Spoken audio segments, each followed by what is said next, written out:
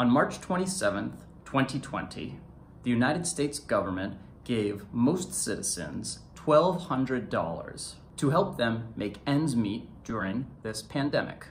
3 or 4 weeks later, the money appeared in my bank account, and I knew exactly what to do with it. Buy a new spear gun. So I traveled down to a spear gun manufacturer here in Bali, was easily talked into spending twice as much as I had originally planned, and bought a new gun.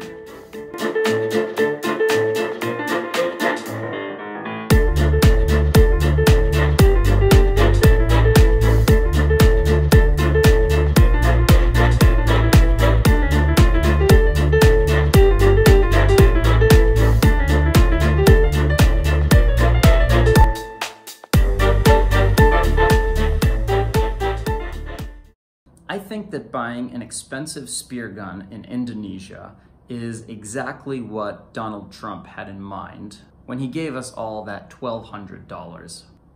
Donald Trump Jr. is actually a freediver and a spearfisherman himself. And in case you're curious what kind of spear guns he uses, here they are. I wonder, how does it work with the Secret Service when Donald Jr. wants to go spearfishing?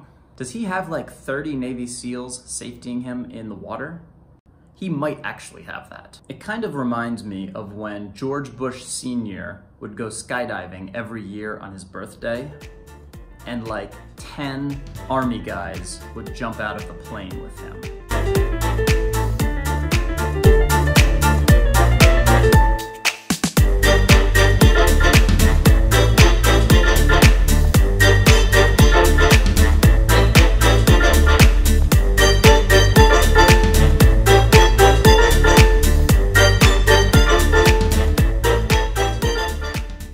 Anyways, back to spending my stimulus money on a spear gun. It reminds me of the saying, give a man a fish and he eats for a day, teach a man to fish and he eats for a lifetime. Trump is giving most Americans a fish, but I am taking that metaphorical fish money and reinvesting it in the literal ability to catch and eat fish for the rest of my life. Speaking of which, 1 hour later.